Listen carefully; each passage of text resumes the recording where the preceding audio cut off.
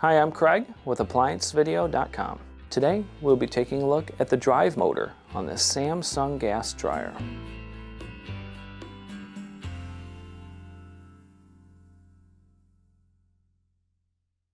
Stop. Before beginning any repair, always be sure to disconnect the power to the appliance.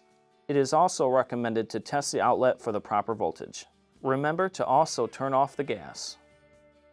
The main reasons why you'd be replacing a drive motor is if the unit will not start, it typically tends to hum and will emit a burning smell. Now, click on the link below to view this repair video.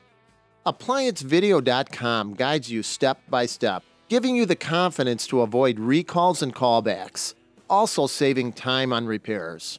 Whether you're up against an uncommon repair or the latest appliance on the market, our videos have been created with you in mind. Our growing library of videos have been produced using our factory-certified technicians who have extensive in-field experience over the past 30 years. ApplianceVideo.com provides high-quality repair videos that anyone can follow, regardless of their skill level. We are here to help. Click on the link below to view this repair video, and let us help you do it right the first time.